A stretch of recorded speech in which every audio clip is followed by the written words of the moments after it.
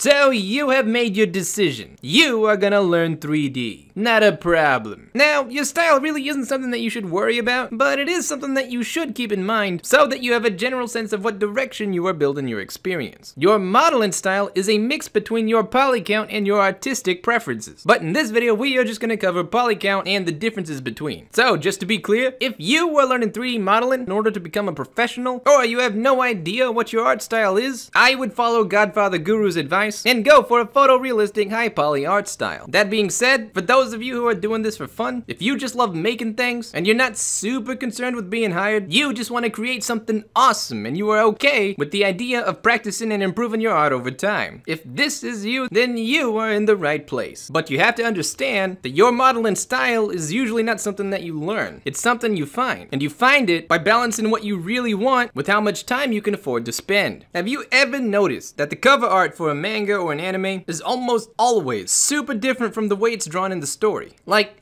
even if it's the same guy drawing everything. Well, the reason for that is when you are creating the project, you don't have time to make every single frame as good as your imagination. If you have 4 days to draw 500 frames, well, then you simply can't afford an art style that takes 12 hours for one frame. So generally what you would do is say, okay, I have 4 days, I can work 6 hours a day, maybe 8 if my lady friend isn't feeling lonely. So that gives me 24 hours to make 500 frames, which basically means that each frame has to be drawn in 3 minutes. So whatever the best you can do in 3 minutes is, that becomes your art style. And this concept is just as important in 3D as it is in 2D. Modeling basically falls into 3 categories: low poly, mid poly, and high poly. And they have very different strengths, very different weaknesses, and are used for very different reasons. And which one you pick is gonna determine how big your projects can be and how long they are gonna take. Low poly is the stuff you see from the first Star Fox, Mario 64, Zelda Ocarina of Time. This is the stuff where the main character has a poly count of about 300 faces. Now, you are not gonna wow anyone with your low poly graphics, but you can make giant projects very quickly, and as long as you have a charming art style, a nice shader, and fluid animation, it's probably one of the best choices for a small team, especially if you're doing mobile games. Mid poly is the stuff that you start to see around the GameCube, PlayStation 2, and original Xbox era. Character models for these projects generally at somewhere between 1,000 and 10,000 polygons. It takes a little bit more work than low poly, but what's great about this style is it looks noticeably better while still keeping the poly count modest. But what makes this style so powerful is your ability to give the illusion that your mid poly work is actually high poly, and you can do this with amazing texture and bump maps. High poly is generally anything beyond 20,000 faces. Pretty much every AAA game and movie that came after Call of Duty 4 dances somewhere around the high poly area. The pros to this style are, it looks amazing, and people are probably willing to look at your project even if everything else about it is meh. The cons are, it takes a lot of